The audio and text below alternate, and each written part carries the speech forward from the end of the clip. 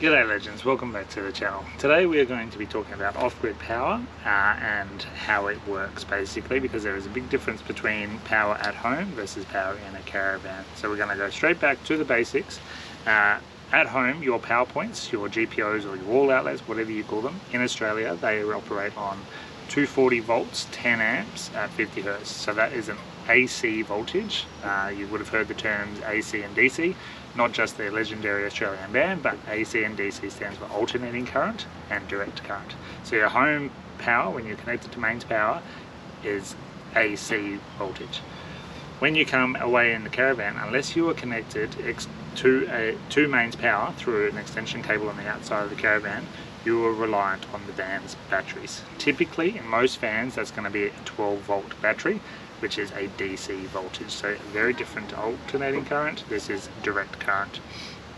Some vans will have 24 volts or 48 volt systems. It's not as common. It's typically a 12-volt system, but you can have multiple 12-volt batteries in parallel to extend your capacity. So for example, we've got two 105 amp hour 12-volt batteries, which gives us 210 amp hours of 12 volts. If you were to put them into series, that's how you could get yourself a 24-volt system. Two 12-volt batteries in series gives you 24 volts. But if your van is running on 12 volts, you don't want that. They need to be in parallel. But an auto sparky will wire it in like that for you anyway. So when you are running off-grid, you don't have connection to mains power, you're reliant on 12 volts. A lot of the stuff in your caravan will run on that 12 volts without a problem. So your lights, your TV, your water pumps, the ignition for your stoves and stuff like that. If you've got a gas stove, all that can run on 12 volts. You might have 12-volt sockets where you can plug a USB in or whatever. That can all run fine, but you'll find that the power points on the walls, your aircon and your microwave, stuff like that, will not run on 12 volts. They typically need a 240 volt AC connection, which again you'd get by running the lead out from the caravan to a power source. A lot of people do apparently not know that, so they come away and wondering why their microwave doesn't work. It's because it's plugged into a power point. None of those power points are going to work when you're off-grid. The way around that is you actually need a device called an inverter. What the inverter does is it converts the 12 volts DC voltage to a 240 volt AC supply. The best ones to get are a pure sine wave. They're a much cleaner supply, and a lot of what's the word I'm looking for, like precision electronics, say like sleep apnea machines or things like that, they, and even laptop power supplies maybe, don't really like a dirty AC supply. They want a nice clean one. So a pure sine wave inverter is definitely the way to go. We personally have a 3000 watt inverter, so we could run nearly everything in our van if we wanted to, but we don't really have the battery and the solar to cover that. So we just use it for charging laptops, running the washing machine, etc. Let's take another step back a little bit. So 12 volts batteries, obviously you know batteries need charging. There's a few ways that you can do that. The most common one is the solar panels. So we'll have solar panels, say on the roof of the caravan.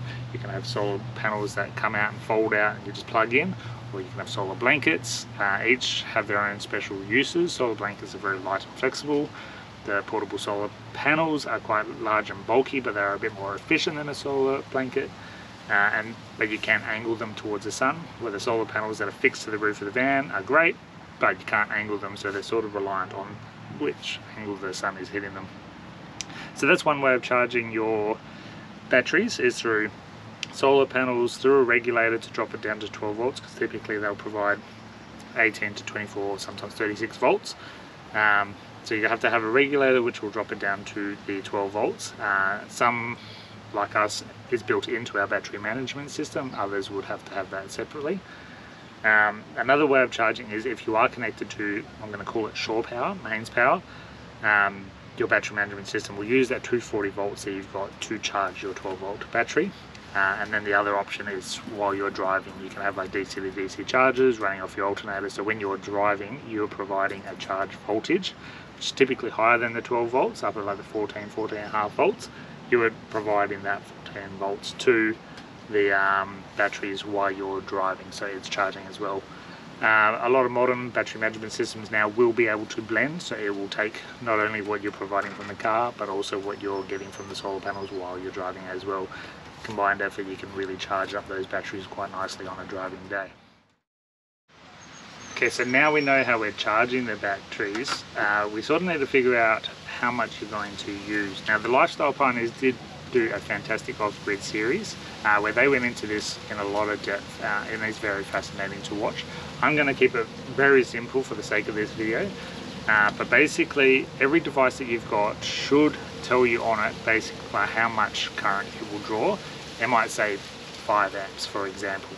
So what that is telling you is it will draw 5 amps per hour every hour that it's on. So with that, you can then calculate your battery capacity. So like I said, we've got 210 amp hours. If I just roll that down to 200 for simple maths, if I was using something that was drawing 5 amps per hour every hour for the 200, what's that, 20 hours? Let's do that math quickly. My apologies, 40, didn't double it. So yeah, we could operate that 5 amp device for 40 hours without charging those batteries. There is a difference between lithium and AGM, but that's the example anyway. A lot of the devices don't need to run for that long, obviously. So that, like your water pumps, ours pull about 5 amps, but they're only on for like 10-15 seconds at a time. So they didn't actually take 5 amps out of your battery in that time. You could divide it all from the hour down to the 15 seconds to figure out how much you use, but the best way to do that is either have a good battery management system that can tell you, or download the, install a shunt and get an app or panel or whatever for that shunt that can then tell you what you've just used basically. So we use a Victron shunt, so I've just got the app that I can overlay in here. Basically it shows me what voltage we've got, how much we're using. It calculates automatically how much we're using versus how much supply we're getting from the solar panels, so it can then tell me we are in positive or we are in negative, whether we're using more than we're getting or if we're getting more than we're using. You get the idea. And then it gives you a time remaining at the bottom as well, so you can calculate at this current rate of discharge, you've got 16 hours left or whatever. So yeah, you can then sort of figure out how much you're going to need based on what you need to draw. It is really hard in those early days because the essentials in the van, you don't know how much they draw, like the LED lights. Ours draw just under 1 amp per light. Then there's control panels for the fridge. We've got fans that run in our fridge as well that use a little bit. We've got an alarm system that draws a little bit just in standby mode. Same with our diesel heater, has a little bit of draw for standby mode. So even when everything's off, we're not using it all, we still pull about 1.5 amps per hour every hour. So thankfully that's very easy to recover 1.5 amps. So now we'll go into sort of real life situations of how we can use our batteries, what we can, what we can't do, and things like that. So again, we will use our system. For example, we've got quite a basic system really. We've got 210 amp hours of lithium battery capacity. We've got 300 watts of fixed panels on the roof, plus a 150 watt solar blanket, which isn't very efficient, but it does help chase that sun in the afternoon and in the morning, and just give us a little bit of boost during the day. If I was to add anything to our van, it would be another solar panel. I think the batteries are fine because unless you get a lot of cloudy days in a row, you really sort of rely on the batteries overnight. During the day you're getting your solar. Like for now, right now, it's 2:30 in the afternoon. We're losing the sun a little bit behind some clouds. We are currently running the inverter, Starlink. TV is on for Liam at the moment, and then all the rest of the little bits and pieces that we've got running. The solar blanket is out, but it's not getting much sun. So we are currently drawing 6 more amps than what we are getting in solar wise. So at the moment we are 20.6 amp hours below our maximum, and time remaining, if we were to run like this with no more extra solar coming in, just what we're getting right now, it could run for another 1 day and 5 hours. So that sounds like a lot, but then when you start running water pumps and charging phones and laptops and whatever, it can all add up very quickly, and you could be pulling 10-15 amps an hour, and then your 200 amp hours of capacity can disappear very quickly. Okay, so now back to the inverter. So if you do want to run those 240 volt devices like your aircon or your microwave or sandwich press or any of those sort of things, you need an inverter. You can buy an inverter and get it wired to the whole van, so that when you turn the inverter on, all the power points in your van become live. We didn't opt for that. It was a lot more money to get it installed that way than to just have it standalone. So ours is actually just standalone in the rear cupboard. Then I've just run a power board off that our washing machine hangs off of, Starlink hangs off of, and then we've got two spare that we either plug in, like little Heath's baby monitor, or I run an extension lead out to my laptop, or whatever we want to use it for. We can provide it off that inverter just at the power board at the rear of the van. It can be a little bit annoying, say if I need to work off my laptop at the table, I just have to run an extension lead out on the floor, but it was a lot cheaper for us to go down that path, so we've made it work, and it's fine. But if you have the option, it is really handy to just have it wired to the whole van. But then you also need to consider that it uses a fair bit of power in itself to do the conversion, so it's got its own standby power usage, and each brand's going to be different, so you have to take that into consideration as well. So like Starlink and the inverter running at the same time can pull like 8 amps per hour for every hour that we're running. There is conversions as well, so you can run Starlink of 12 volts, but we haven't got there yet. So anyway, we don't have a microwave, so typically what we use 240 volts for is just our washing machine and charging laptops, and the Starlink. We can't run our aircon. Like I probably could if I ran a lead out and plugged it into the side of the van, but it would chew through our batteries very quickly. Unless we had full sun, we do not have enough batteries and solar to run an aircon for very long at all. We might only get like half an hour, so we just don't run our aircon, which is fine in summer. We sort of just spend our time outside in the shade, open the van right up, let the breeze in the best we can. There's been a few sleepless nights in the heat, but otherwise we've managed pretty well. What we did struggle with is the cold. So our aircon's a reverse heater. We couldn't run that to warm the van.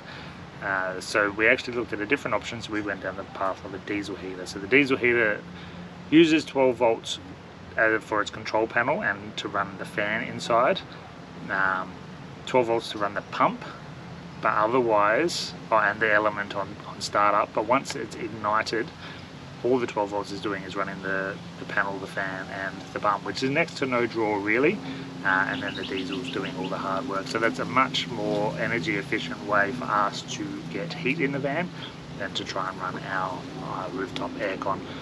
So we don't really need to run our aircon, so that's why we're quite happy with the system that we've got. If you wanted to run the aircon, you are probably going to need double what we've got. I would have at least 400 amp hours of batteries and maybe 600 watts or more of solar on the roof to be able to run an aircon comfortably on those hot days. But I'm not an expert on that. Talk to someone that can do it.